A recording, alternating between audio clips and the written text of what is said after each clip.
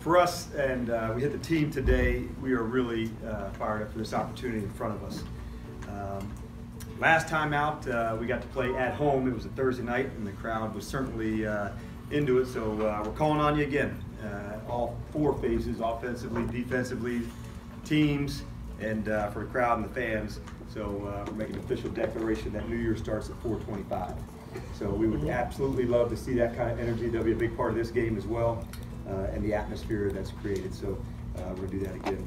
From an injury standpoint, Levine Tololo will be out today, and a number of others will participate, or two others participate in the walkthrough, and that'll be Julio Jones and Wes Schweitzer. Past that, the team's in good health, and no one else is limited on the roster. But Levine will be out today, and Julio and Wes will participate in a small fashion. So glad to open it up for you guys regarding the game this week and the opportunity in front of us. Yeah, Coach, what are some of the issues facing the team as you try to move on to Carolina?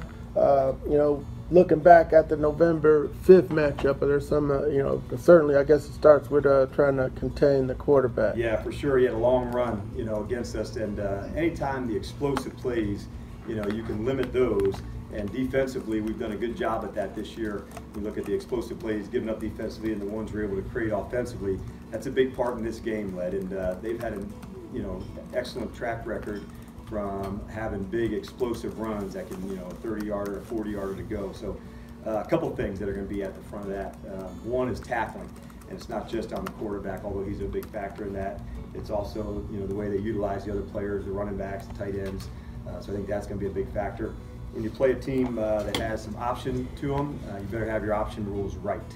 And that's certainly something that the defensively we began yesterday, and they're working through again today in preparation for the game. So fortunately, it's a team that you are familiar with and some of the style that they do. So I think the tackling, knowing your option rules, those are big factors for our defense.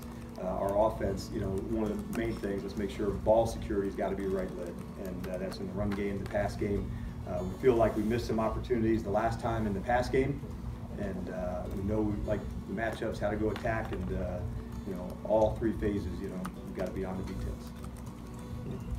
The ball security, do you stress that as a group, or do you Yeah, we do pull both as a group. off to the side? And then talking about just at free and specific. Yes. So what we talk about is the term high and tight as a ball carrier. It's not just for the running backs, it's for everybody. So what high and tight means is that we're locking the ball down, and we're going to keep the tip of the ball up high and then tight to your body, and that elbow has to be locked.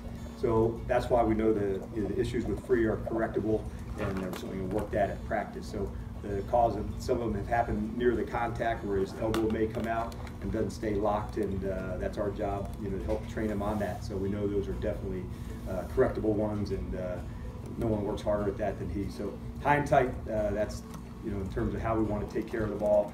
And when you don't do that, that's a lot when the forced fumbles happen. You've seen Keanu come in and take a shot, where a ball may be loose. So Freeman's have happened on the contact when his elbow gets away from his body, and it's something that for sure he's working at. He plays in such a physical style. He's really mindful for it, and staying high and tight all the way through is the way. Coach, what have you noticed?